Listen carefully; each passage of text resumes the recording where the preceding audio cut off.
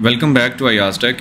In this video, I am going to show you how to add Google AdSense in your project by using Next.js and environment variables.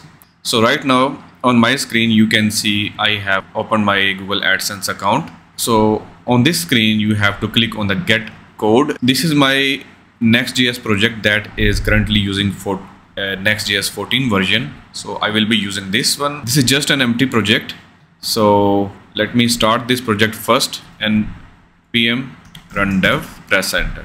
And the project has been started. Now let's open it in our browser. Okay, you can see that Next.js project has been started. Now in the layout.tsx, so on this Google AdSense account, if you click on the get code, it will give you the script tag that you have to copy paste in your Next.js project. So just click on the copy button and it will give you the code. So now go back to your VS Code. Here in the main layout.tsx, you can add it anywhere. So I can add it here in the beginning of the body tag like this. But in the Next.js, this is not the recommended method. You should use the script component that is provided by the next/script. So make sure to import the script component from the next/script, and now let's fix it as well. So once that is done, you have to fix this attribute as well. So instead of this, use the capital O for the cross origin, and now this should be working fine.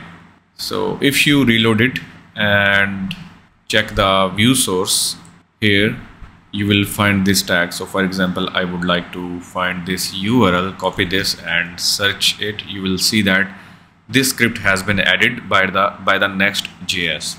So now as we want to use the environment variable to put this ID, so let's do that. For that, I will create the .env file here, and here I will define the variable public underscore. As we need this code in the client side, not in the server side, so that's mean we need to have this environment variable in the public as well. So for that, you must have to prefix your environment variable with the public underscore, and then you can give it whatever name. So you can add Google AdSense client ID, and now let's copy it.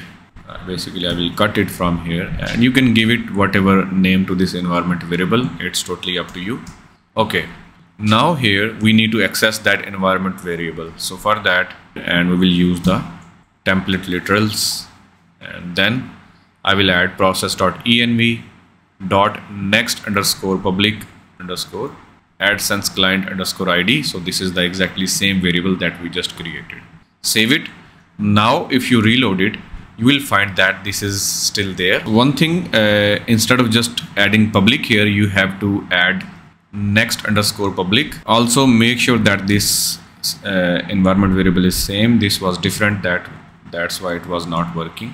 So add it here.